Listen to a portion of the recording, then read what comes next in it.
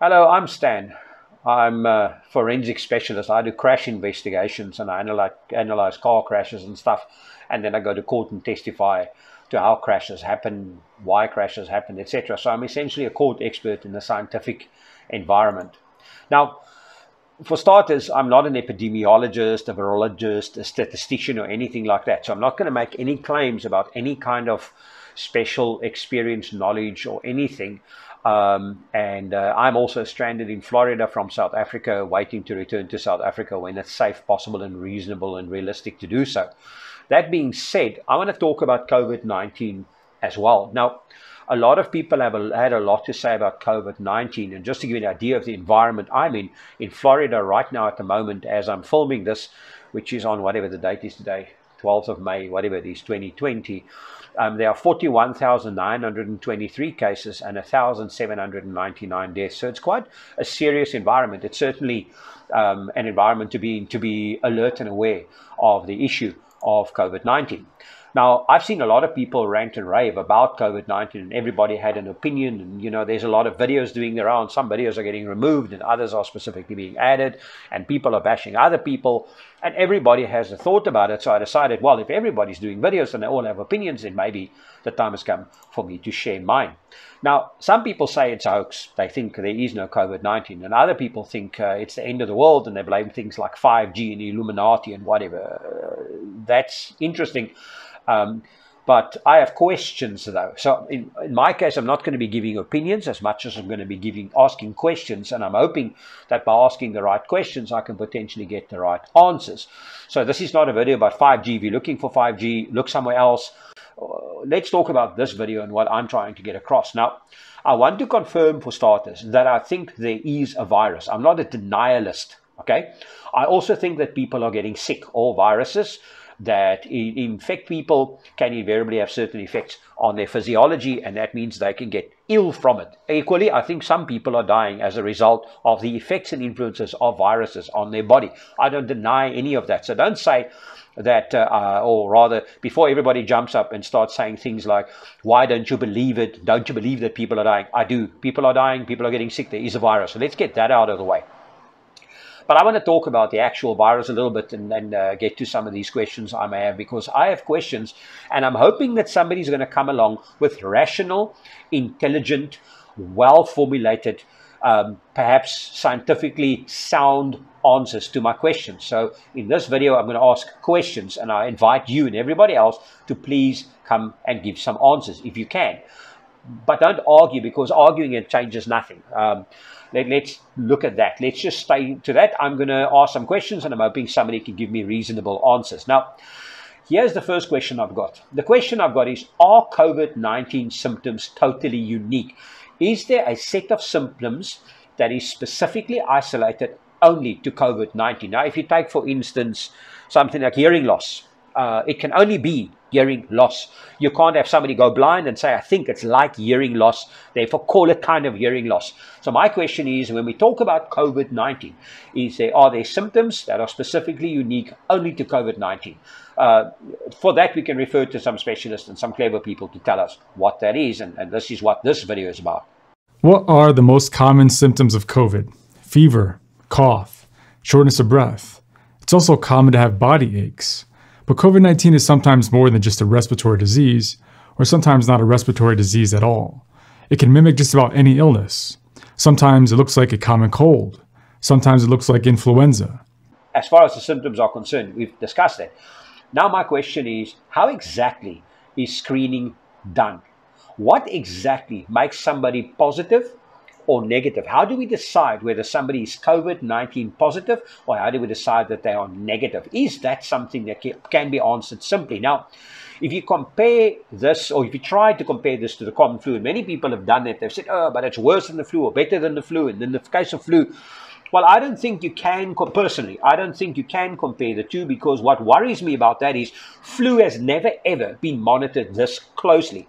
Secondly, there's not only one type of flu. As we know, there are different types of influenza or upper respiratory system diseases. So you cannot take an estimate of what we think from one side and a near obsessive analysis of another disease and then try to compare the two directly. So I don't think a comparison can be done. And if anybody has a realistic comparison, perhaps you can share that. But I don't believe that they were ever monitored or shared in the same way. So I don't know that we can compare the two. Now, as far as the diseases are that have similar symptoms, if there are similar symptoms, let's just look at those. What about things like the common cold? What about the various strains of flu? Now we're talking about influenza, we're talking about MERS, we're talking about SARS and all the H1N1. There are all these different ones. Then there's bronchitis, there's pneumonia, there's asthma, there's COPD. How do the symptoms compare? How do you isolate the two? If somebody has a set of symptoms, how do we know which one of all those ones they specifically have? And that's a question that I have, and I'm hoping somebody can answer as well. And when you've analyzed somebody, now I'm talking here not about a microscopic analysis of an actual virus, having a photograph of a virus and deciding what it is. I'm talking about the way that testing is done in the broad sense. How do we isolate those other diseases specifically from COVID-19 at this stage? And more importantly, what is the percentage of each of them? Are we talking 90% of cases is COVID-19, 2% is cold, 1% is influenza, some is MERS, H1N1, whatever. So my question is, how do we isolate those to be sure that the symptoms we are looking at are specifically indicated for COVID-19 and not one of the others? Now, in all this, there's been a lot of talk about people dying. So I want to discuss the issue of what is called now, just by the way, everything I'm quoting or referring to is stuff that I found on the internet, on things like the CDC website, etc. So I tried to find the best possible sources for any terms and references I make. This is not all my own knowledge. I'm trying to stay within, let's at least call it mainstream science, as far as I am able to. So I'm not claiming that this is knowledge that I have as a medical professional, but I found something interesting, and this is called the so-called morbidity rate, or the rate at which people are dying, specifically in reference to these numbers we see, so many infections, so many recoveries, and so many deaths. Now, the question is, you get two, in my opinion, you get two types of morbidity as far as I'm able to determine. The one is total morbidity. With other words, how many people or what percentage of people, considering the whole population, will die of a particular disease. And then there's a thing called case morbidity, or how many people with the disease, what percentage of them will actually die from it. Now, if you take 100 people of a population, I'm going to just give you a quick demonstration. You have 100 people, right? If 10 people get sick, you have a 10% infection rate. So 10% of the people are infected with that particular disease, whatever that might be. Now, of the 10 people, if one person dies, you have a 10% case morbidity, but you only have a 1% total morbidity. With other words, you must be careful not to mix the two. How many people die from having the disease is not the same as how many people die from potentially having the disease. So we must be careful not to mix that number. So keep that in mind, because I'm going to refer back to that. Now, let's go to an area or place that really gives us a good example of how bad things can get. Let's talk about New York. Now, in New York, as I was doing this video again, there was 184,319 confirmed cases. There were 15,101 deaths. But then there were also so-called 5,136 probable deaths. Now, I don't know what the difference is between the two, but for the purpose of this exercise, I'll just add them together and say that any death that's put on the number is related to this, specifically to COVID-19, for the purpose of illustration at least. Now, there are about 18,804,000 people in New York, according to the statistics I could find. That means that the case morbidity rate, with other words, the number of people that are dying from the disease that are sick compared to others that are sick, is 11%. However, the actual total morbidity rate, or the number of the percentage of the total population of New York City, now I'm talking New York City, is 0.1%. So it's a 0.1% total morbidity. So don't be confused between how many people die from the disease and how many people die in the area from being in the same place where the disease exists. Back to my example. Now, then we go further, and the risk of people between the age of 0 and 65, with other words, everybody up to the age of 65. What percentage of people in New York died of COVID-19, or at least whose deaths were linked to COVID-19? Now, that's only 27%. That's a total of 5,463 deaths.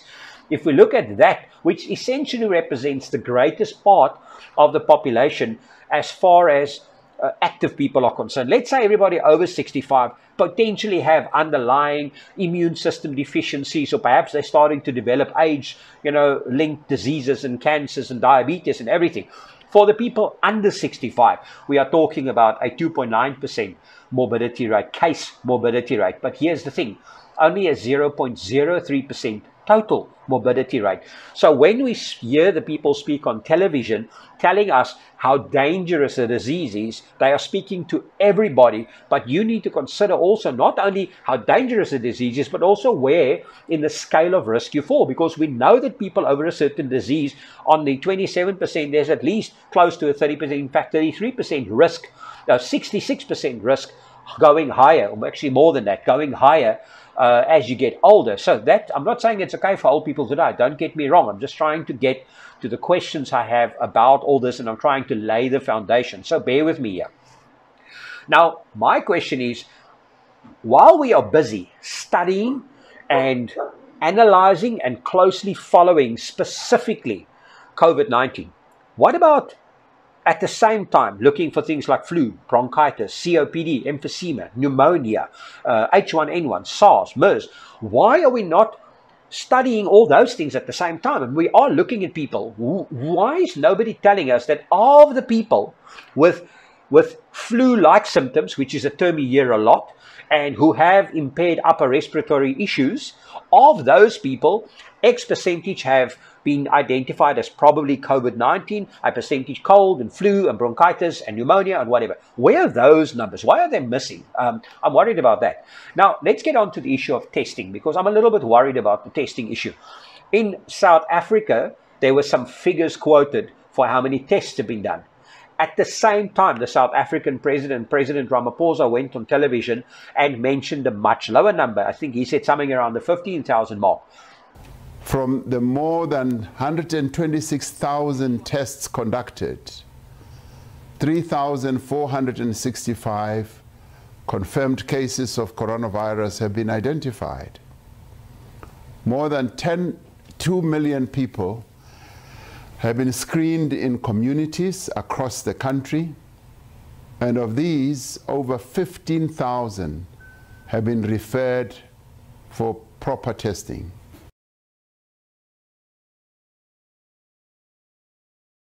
So which is which? What is a test and what is meant by a test? So I believe there are three kinds of tests. The first one we have is so-called screening. That's where people are exposed to a medical professional. They ask them questions, I assume. How do you feel? Have you coughed? Have you been exposed to anybody? Have you traveled? Whatever. And based on that screen test, you can be declared at risk. Now, my question is, when you add it to the COVID-19 numbers, what are the conditions under which, based on a conversation or the symptoms you might have, are you positively assigned a COVID-19 status? Now, that's the question I've got. The next one that we have is the so-called swab testing. That's where they stick the crap in your nose and your mouth, and then they do a screen on that. Now, when those are done, how accurate is that measured, and what is measured, and how are those results assigned? My question is, does somebody who has a positive result from a swab test, can they be declared to have COVID-19? What if they had other diseases, MERS, H1N1 or whatever? How do we, again, separate those? Is the test designed and capable of dividing between specifically COVID-19 and something else? Funny, I've never heard a single article or seen a single video where they actually indicate that there is a test that looks specifically, only and exclusively for COVID-19 that can have no negative or positive false results that are specifically designed for this virus right now. So I'm not aware of that. So help me if there is, please. Now, how reliable are these swab tests, as an example? If we look at the following video. Sample za mbuzi, tukachukua sample za kondoo, tukachukua sample za papai, tukachukua sample za oili ya gari. Tulipopeleka sample ya papai, tukaipa jina Elizabeth Anne, miaka 26, female. Papai lile lilikuwa positive kwamba lina corona. Maana yake maji mle ndani zilizotolewa mle kwenye papai ni positive. Now, that was the president of Tanzania, and he specifically stated that they sent in swabs from things like pawpaws and engine oil and goats and whatever, and those results came back with, for things positive for things that don't exist and negative for things that are irrational. So as far as I'm concerned, my question is, how much value can we place in the swab test if these are the kinds of results coming out? Of course, it's possible that there's a problem with the testing, and we'll get to that. But what happens if somebody had any kind of COVID infection before, as I've asked before? What happens if there's a history? Now, that's the question. So what about these antibody tests? This is where I think they might take blood or whatever. They check for antibodies. My question is, how are those tests done? How reliable are they? Now, what conditions are you declared positive? And that's the thing we need to find out as well. What makes somebody positive or negative, and how reliable are those results? There are at least some indications that I've come across that indicate that they are not 100% reliable anyway. So how do we test? Remember, this antibody test has to distinguish between coronavirus, COVID-19, the new coronavirus, and all other coronaviruses or colds people have had. It also has to distinguish antibodies that can block the virus from getting in the cell, not just antibodies that recognize the virus. So scientifically, there's a hurdle here. And to date, I haven't seen published data that anybody has overcome that hurdle. What about asymptomatically positive people? People who test positive but actually have no symptoms. What if, and I've had several friends, personal friends tell me, but funny Stan, I was extremely ill this year or last year. My own wife, Jackie, got terribly ill some time ago. That's months ago. She got ill like 3 times in a row.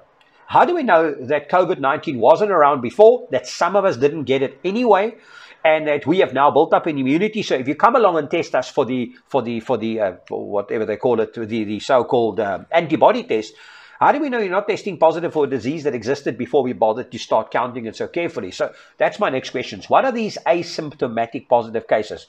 And are they contagious? Or those people that are asymptomatic but positive, can they actually infect other people? Is there any information to that effect? I'd love to know that.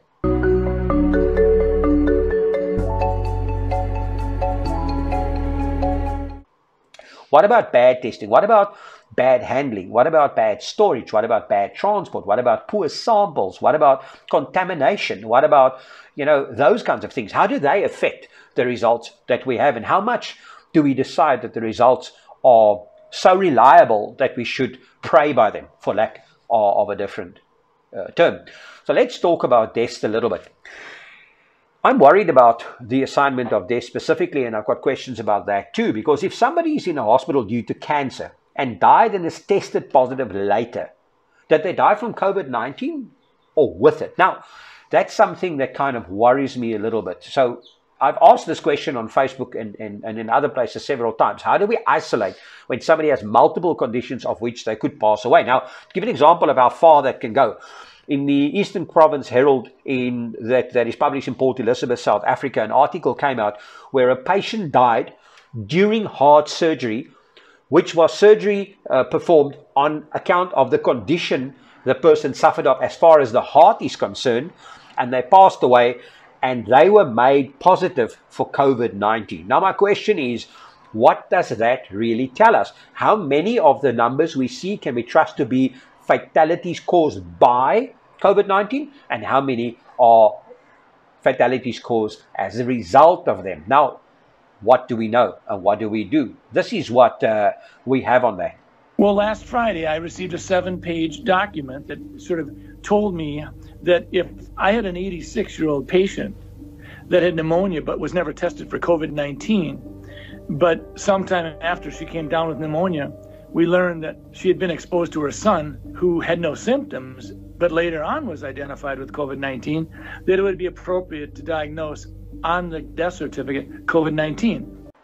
Now, my next question is, if the disease is truly so deadly that we are comparing it to the Spanish flu, we'll get back to that, and all of these exorbitant lockdown and all of these arrests and everything is designed purely to save lives, because we know that COVID-19 kills. I've even seen an advert to that, COVID-19 kills, whatever. We know that to be the case. So my question is, if it's all to save lives and if it's so dangerous that we have to take these extreme measures, why is it that somebody that is tested positive for COVID-19 is told, Jusik, please go home and just isolate yourself? No one isolates them individually. Nobody's concerned about people around them just dying in a string. They're sent home. Why is that the case? And even in New York, where we know that the problem is big compared to other areas and where it's overwhelming, even there, people are sent home, and the majority of people that are contracting the disease are contracting it within the family unit, at least according to the news I could find. Overwhelmingly, the people were at home. Where there's been a lot of speculation about this, a lot of people, again, had opinions. A lot of people have been arguing where they come from and where we should be focusing. But if you notice, 18% of the people came from nursing homes. Less than 1% came from jail or prison. 2% came from the homeless population. 2% from other congregate facilities. But 66% of the people were at home. But let's talk about Spanish flu a bit, because people, I've seen a lot of reference to Spanish flu. People have said, but they believe it's the same. They think it's the same. It's like Spanish flu. And if we don't do this, we don't do that, it could be. So let's talk about Spanish flu.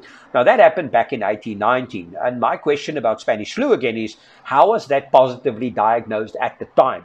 At the time, was the testing better than today? In other words, was there a way to say, you have Spanish flu? Period. Nothing else. Can't be MERS, can't be H1N1, can't be bronchitis, can't be pneumonia. It's definitely Spanish flu. So that's the first question I've got. How accurate was testing back then? Now, back in the day of Spanish flu, my question is, if you were diagnosed to be positive with Spanish flu, were you also told to just go home and to be with your family or to isolate on your own? Was that also the case? And I'd love to understand, before we can compare the two, whether we had similar circumstances. And then what happened to other diseases during the time?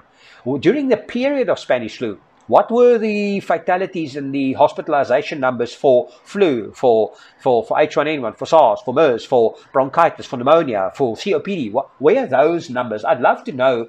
Or was it also a case of just everybody who has trouble breathing must be, suffering of Spanish flu? That's a question I'd love to see answered as well. And at that stage, did the government also order that you will record all deaths with the disease? Remember, there's a difference. The question is, can diseases be identified as a primary cause simply by their presence? With other words, I'm asking, if you have a variety of issues or you have a multitude of diseases, we call them comorbidities according to what I've learned, how do you isolate one as being the one to put on record? That's the question. Now, according to the CDC website, it states the following. It is estimated that about 500 million people, or 1/3 of the world's population, became infected with the virus. Take note, estimated. So we know that it wasn't accurately monitored. The number of deaths was estimated to be at least 50 million worldwide, and about 675,000 occurred in the United States. About. But let's say, for the second, that it's accurate, is 675,000. Now look, and I found that in 1980, according to information at my disposal, there was 103,208,000 people in the US. Now there were about 675,000 deaths. So what was the morbidity rate? Now for the Spanish flu, the morbidity rate was 0.6%. If you not the case morbidity rate, the population morbidity rate, 0.6% of the people died. Compare that to New York right now during the peak of COVID-19. The case morbidity rate is higher, but the actual total morbidity rate in New York right now is only 0.1%. So we know, at least as far as we are able to check as we stand, that we must be careful about declaring that it's the same or similar at this early stage. And again, what happened to the upper respiratory, other things? Where are they, right? Now, another thing I'd like to share is a common scientific understanding, and that is that correlation is not causation, exactly as this video clearly states. Welcome. I came here today to warn you about the dangers of ice cream. You may not be aware of this, but these innocent-looking cones full of sweetness are one of the major causes of drownings. And I've got the numbers to prove it. So if you plot a graph of the number of ice creams that are sold and you compare it with the number of drownings, you can see there is clearly an upward trend. And I think it's very safe to conclude from this that we should ban ice cream because it's very dangerous. Since you are all smart people, you've probably figured out there's something wrong with my example. What's really happening here is, of course, that there is an underlying factor, which is nice weather, you might have guessed it. And if the weather is nice, more people will go out swimming and unfortunately drown, and at the same time more people will buy ice cream. And it's not the ice cream that's causing the drownings. And here it's really easy to see that there is something wrong, but jumping to an incorrect conclusion about causality when you see a correlation is the most often made logical mistake. Now, my question is, how can a death be identified as COVID-19 if other factors are not excluded? How do we say this number of people that died from the result of contracting COVID-19 and we can exclude everything else? I haven't been able to come across that answer. Then along came a thing. Everybody sent me a copy and a link to Plandemic. Now, I know what you're going to say. She's a hoax. It's about pushing the book and all that crap. I'm going to ignore all that. I don't care about the history. I don't care about the book. I don't have skin in the game. I've not registered any patents. I don't get any money from it. As far as I'm concerned, it's just interesting to me that in every single video I've seen in response to Plandemic, there's been an attack on Dr. Judy Mockowitz. They've attacked her, the person. Talk about her history, and a paper was withdrawn or whatever. I'm not even going to discuss that. I'm just going to look at the things she says relating to COVID-19 in that issue. So a lot of people, you share this or you see this and the first thing is, she's a pro-vaxxer. And that seems to be it. Now, that's classic military doctrine according to what I know. If you want your soldiers to go along and kill the enemy, the first thing you do is you dehumanize the enemy. You give them funny names. You give them funny names that are dehumanizing them so that they don't feel they're fighting an enemy. Then you basically create the narrative of how bad the enemy is, and then soldiers are kind of justified to kill them because they're not humans and they are the enemy or whatever they might be called. At the very least, she's being called a pro-vaxxer. That's an easy way to dehumanize her and to declare her something that should be stayed away from. But according to her, what does she say? Is she a so-called pro-vaxxer? Because she was asked about this, and this is her answer. So I have to ask you, are you anti-vaccine? Oh, absolutely not. In fact, vaccine is immune therapy, just like interferon alpha is immune therapy. So I'm not anti-vaccine. My job is to develop immune therapies. That's what vaccines are. Now, people say a paper was withdrawn. I can't care about that. I'm not interested in the paper. They say she's pushing a book. So what? I agree. She is. There is a book. Great. It'll sell, it won't sell. I don't care. But what does she say that we can listen to? With other words, instead of shooting the messenger, how about we spend some time on the actual message? Now, she says that Dr. Fauci is spreading propaganda. Now, I have no way of measuring that. And that's the kind of stuff that I don't think we can say much about. And I'm going to stay away from that and only focus on the things that I think we can use as some kind of unit of measure in the environment that we find ourselves in. Now, she says that if the so-called Bayh-Dole Act is repealed, then gone will be the days when government people can register patents. So my question is, can government people register patents? Is a patent, in other words, can they, not a pattern, but a patent? So my question is that part true? Is it true that government employees can register patents on their own name? She says that Bill Gates has no medical qualifications, but his voice is being heard in this whole issue of vaccinations and whatever. So my question is that true, or does Bill Gates have qualifications that I'm not aware of? So that's the next thing we need to ask about. Is it true what she says? Is Bill Gates having an opinion, but he doesn't have medical qualifications, or is he actually medically qualified and we don't know it? She says that people stand to make billions of dollars from vaccines. That's the next question. Is it true? Or is there some law or rule that I'm not aware about that declares that if you find a vaccine that is linked to, say, something like COVID-19, that you're not allowed to earn a cent? Or is it true that if you invent a cure for a disease, even if you're a government worker, that you can register a patent and you get royalties or feedback or income or whatever it is from it. My question is that the truth? And if anybody can tell me, I'd appreciate that. She also says there is no vaccine for any RNA virus now that works. So firstly, I understand that COVID-19 is an RNA virus. The question is that the truth? Is there a vaccine that exists today that actually works for COVID-19, or is there not? And if there isn't, what is not true about that? That's what I have to ask. She's also not anti-vaccine. She says vaccine is an immune therapy. So here's the question. Is vaccine an immune therapy, and is she in support of that? According to her own words, as the video clearly states, she is.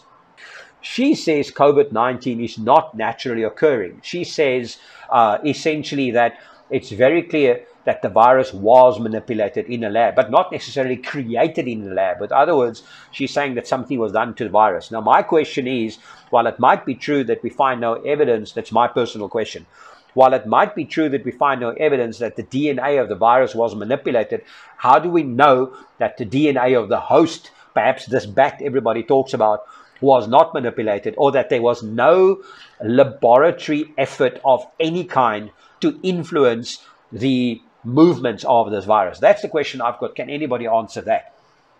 She says somebody didn't go to a market and get a bat and then get sick. So my question is, I've seen a video stating that there were no bats found at the wet market in Wuhan. Was there? Wasn't there? Please, I'd love to know the answer to that. Was it in fact somebody who went and bought the bat, and was it in fact that they got sick from the bat, and this is suddenly out of the blue how it happened? Because she says what happened is what is called an accelerated viral evolution. And if it's an accelerated viral evolution, how could that happen? Because she says it would take 800 years. But in the case, it occurs from SARS-1 to COVID-19 within a decade, and apparently that's quite abnormal. If you have knowledge about that, please help me and help me understand how it is that suddenly we have a virus that can go from what is supposed to happen over 800 years and do it in as little as a decade. So I'd like to know that. She said that in 1999, she was working at Fort Detrick, and that her job was to teach Ebola viruses how to get into humans. Now, her job was to teach it how to infect human cells without killing them. And she said that the Ebola virus at the time could not infect human cells until they took it into the lab and taught it how to. My question is that true? Is it true that that kind of research is done? Is there any evidence or proof that she wasn't involved in it? Or can you satisfy me that viruses cannot be taught to go from one species to another, although that does not happen naturally? That's what I'd like to know.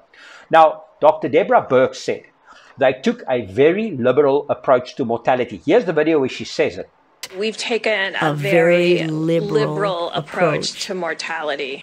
Now, Dr. Mikovic says if her husband died, and he actually has COPD, and she says his lungs look exactly like they would in the case of COVID-19. So if he died, and COPD is coincidentally a chronic lung disease that includes chronic bronchitis, emphysema, or perhaps even both. So she's asking whether her husband would have died of COVID-19. Now again, we get back to Dr. Birx, and she said if someone dies with COVID-19, we are counting that. And here's the video where she states that. If someone dies with COVID-19, we are counting that as a COVID-19 death. Now, here's what Dr. Mikovic says. You don't die with a virus, you die from it. Here she says it. You don't die with an infection. You die from an infection. Now my question is it true that you can die with a virus versus from it? And is every COVID-19 case counted a death from COVID-19 or a case with COVID-19? That's what I need to understand. Now, she also goes on and she says that there's $13,000 for Medicare if you call any fatality or any disease at least COVID-19. Now, my question on that front is this true? Is it true that there's any funding linked to the positive identification of COVID-19? And is that funding at or near that figure? Is there any benefit financially when somebody is declared COVID-19 positive? Now, the following video adds something interesting. Right now, Medicare has determined that if you have a COVID-19 admission to the hospital, you'll get paid $13,000. If that COVID-19 patient goes on a ventilator, you get $39,000, 3 times as much. So my question is that true? Is it true that you get $13,000 for making somebody positive and then you get $39,000 if you put them on the ventilator? Because if that is the case, the question would be answered regarding whether hospitals benefit. I've heard the question of why would doctors do it? Why would doctors go and make people positive that are not? Well, $39,000 per patient could potentially be a good reason, unless you can satisfy me that that doesn't feature at all, and I welcome you to do so. The outcome for a patient who has to be ventilated if they have COVID-19 is horrific. Chinese researchers studying critically ill patients on ventilators in Wuhan found in a group of 32, only 1 person survived. Another study from Wuhan suggests about 20% of patients on ventilators recover. So now my question on that is it true? Is a ventilator the wrong treatment, or is a ventilator effective at curing or helping a patient recover from COVID-19? The ventilators that are used, as we see them being bought and sold all over the world, are they the best treatment option or are they not? Please feel free to help me understand that. Let's get to hydroxychloroquine. Now, there's a doctor as well, if you look at the following video, that states that hydrochloroquine and zinc is a better option. We know that hydrochloroquine and zinc are working great for patients. So in that line, my question is it or is it not better? Is there any research to suggest that it isn't? And more importantly, Dr. Mikovits says that there are thousands of pages of studies to support this, to support the argument that hydrochloroquine and zinc is an effective treatment for COVID-19. Now, Dr. Fauci, on the other hand, says that that is only anecdotal evidence, and here he is saying it. In a survey polling nearly 2,300 doctors in some 30 countries, hydroxychloroquine was ranked as the most effective medication to treat the virus. Dr. Fauci calls that anecdotal data. It's not storytelling if we have thousands of pages of data saying it's effective against these families of viruses. So my question is several thousand pages of research material and many doctors saying it, is that false or is it not? Now, Dr. Mikovits also says that Italy has a very old population and they are very sick with inflammatory disorders. So my question is that accurate? Is that correct?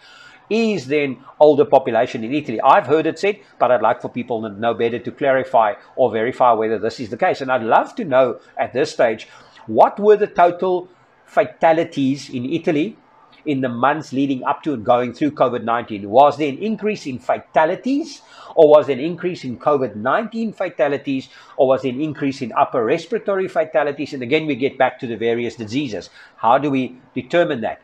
Now, Dr. Mikovits also says that in 2019, the people in Italy received an untested new form of vaccine. Now, the question is that true? Was there any vaccine being introduced in the early parts of 2019 in Italy? If that is true, she insists further that it consisted of 4 strains of influenza, one being H1N1. Again, the question is it true that that happened? And if that happened, can anybody clarify that? And if not, can anybody deny that? I'm not talking by argument. Please, folks, don't just argue with me and say, I'm being this way or that way. Just please bring me facts, bring me some kind of reports or something. I'd like to understand this. That's my job every day, so that's the way I think. Now, she also says that flu vaccines increase the odds of somebody contracting COVID-19 by 36%. That's a big claim. That one I'm very interested to hear. If anybody can tell me whether there's any study done anywhere to show the rate of contraction from COVID-19, comparing people who have had vaccines and people who have had no vaccines. If there's any such information, I'd appreciate it. She also says that wearing your mask activates your own virus as you breathe it in back repeatedly. She's basically saying as you breathe in and out, your virus builds up in the mask and it exposes you. I've heard some people say you must, and many say you shouldn't. So my question is, as far as scientific opinion is concerned, should you or shouldn't you? I'm not talking about somebody who's elderly, sick, infected and identified as positive, trying to protect others. I'm talking about you yourself in isolation at home perhaps, or perhaps walking on your own on the beach, wearing this mask, and you are positive, can the virus in some way increase because you're, according to what I understand, trapping it on your face, essentially. So here's the next thing she says. She says, why shut down beaches? She gives all these examples of things that are present in the water and in the environment that are supposed to be healthy. Can I get clarification on that? Is there anybody that confirm or deny that beaches, the sea and that environment and everything that happens there could be beneficial to people as far as health is concerned? So I'm trying to establish whether that was fake or not. Now, she also says that you don't get funded if you don't speak the party line. Here's the video where she says that. You don't get funded if you don't speak the party line. You don't get published. My question is that true or false? Can anybody tell me that there is a party line or not, and that if you do speak the party line, you do get funded, or if you don't, you don't? Is there any kind of information surrounding this? Are there any doctors out there perhaps that can clarify or confirm that they did a research or produced work that contradicts some kind of greater narrative and that resulted in them not getting funding? I'd like to know that.